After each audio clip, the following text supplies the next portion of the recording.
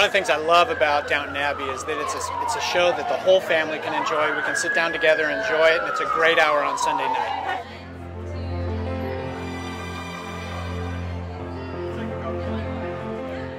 My favorite character is Sybil. She is just so beautiful and so compassionate. And then what did you do to her? So then it was Matthew, and he's just such a warm, understanding guy. What did you do to him? And now I have to find a new character.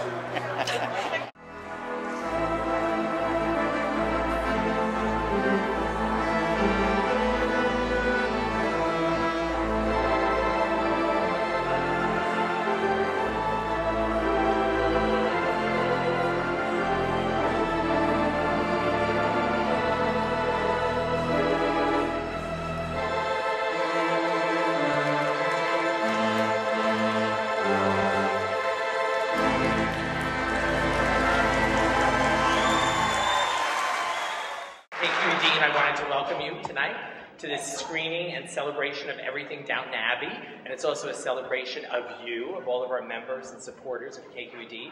First, I want to talk about my costume. I'm not an usher. Everybody thought I was an usher. It's Lord Grantham, and he wore a mess jacket, which is formal attire for former military personnel.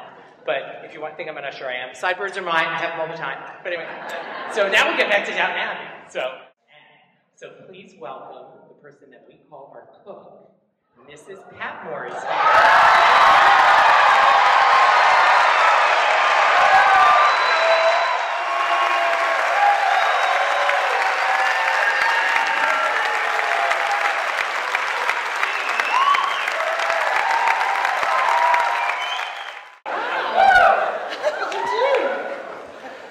So we're going to chat a little bit. So it's a nice little opportunity to get to meet Lesley.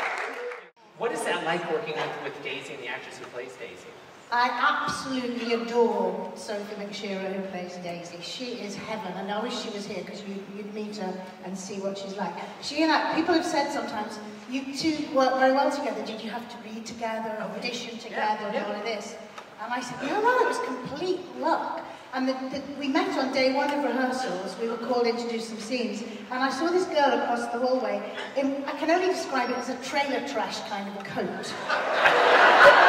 And I had exactly the same kind of coat on. And I looked at her and I thought, that's my kind of girl. And she's divine. And I'll just tell you, if you're interested, she's just played the ugly sister, one of the ugly sisters in Kenneth Branagh's new version of Cinderella.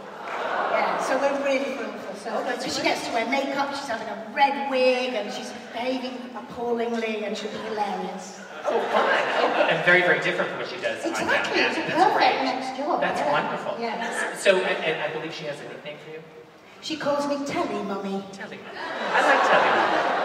That's really I love her dearly, really and she's always, always on it. There's never a day when Sophie's not quite doing it. She's really hot. Well, and I think that's true for the whole cast. I mean, that's one of the things that's so special, I think, about the show, and I think everyone would agree, is that it just has this feel that everyone's immersed in their character, and people feel like they really are their character. But you know what we're thrilled about? Yeah. We won the Ensemble Award last year for the Screen Actors Guild Award. Right. And we are nominated again, and I don't know if you're allowed to have it twice, but, you know, last year when that happened, I was in Chicago doing a little theatre piece, and I couldn't go to the show, but I watched it on TV and actually burst into tears when we got it, because I was so shocked, because look who was in there. There was Breaking Bad, Mad Men, Homeland, I mean, all your best, and I thought, there's no way they're going to give it to us, and then they did. That's great. Congratulations. Will you please? I have to talk to KQED. Anything on the show, BBC is fabulous acting. I love all the clothes, and it's a fun show to watch, the characters. Yes. And it just makes me happy. Yes. Yeah. Thank you for bringing it to us. Thank you for holding Carson. Oh, he's such a good guy.